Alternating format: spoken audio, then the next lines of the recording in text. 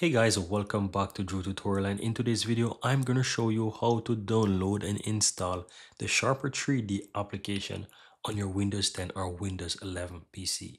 Now currently I'm using a Windows 11 PC, but the steps basically goes the same for your Windows 10. Before we jump in guys, would you mind take a moment to give this video a like and hit that subscribe button, because this will let me know that you found value within this video.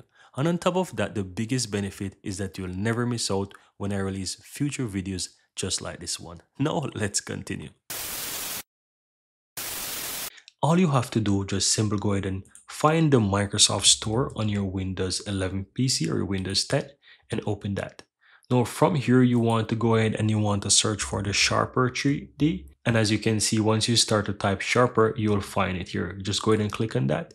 And I want to mention this, while the application is free to download, as you can see here, there are some in-app purchases. So just keep that in mind as well. But you can easily come here and get it from the Microsoft Store. So all you have to do is just simply click on get, and it will take some time to install. And as you can see, it's currently downloading. So all you have to do is just allow it a few minutes to download, and then it will install. As you can see here, the size is 1.8 gig. So you really need to be patient and allow it. It also depending on your internet speed as well. So as you can see, I'm currently having a fast internet speed. So mine is currently downloading very fast.